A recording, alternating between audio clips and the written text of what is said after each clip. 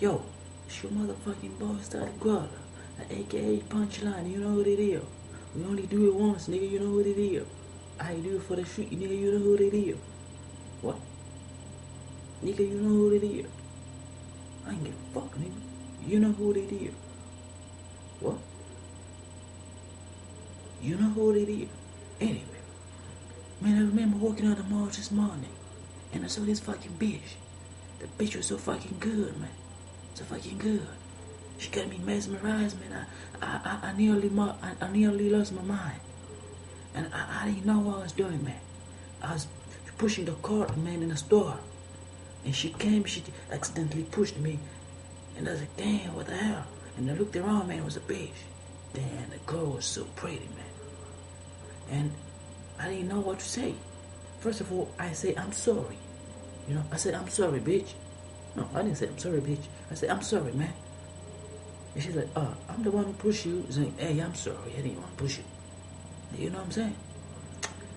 The bitch was so looking good, man. She started walking, man. While she was walking, my mom was right beside me. Like, I was looking at the bitch as she walks away. My mama snapping in my head. Like, you know, like, son, don't do that no more. Like, why am I doing, mom? Don't look at that like that. If you want, just go get it.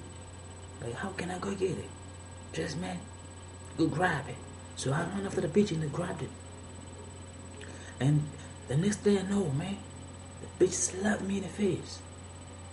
And everybody were looking at me and laughing like I was stupid. Of course I know I was stupid. I shouldn't have done that shit. Damn. That bitch was fine though. At least I touched it, man. It was sweet. So you know what I'm talking about. So I was okay, man. Came back to school and I saw this other bitch, man, at school. She was so fine, man. And I remember my mama told me, go grab it. So I had to run, man, and grab it. And the bitch looked at me, man. She smiled. She thought I was mad or something. But on the real, I wasn't crazy because I knew what I was doing. But guess what? I invited her to the house.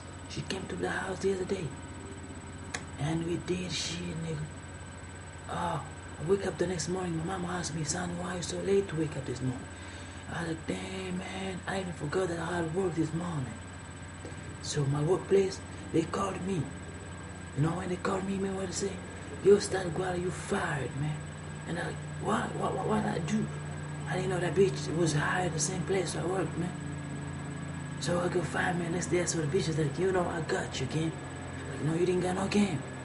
I got a game because I already had what I wanted. The apple. You apple. And they bited it. Bited it.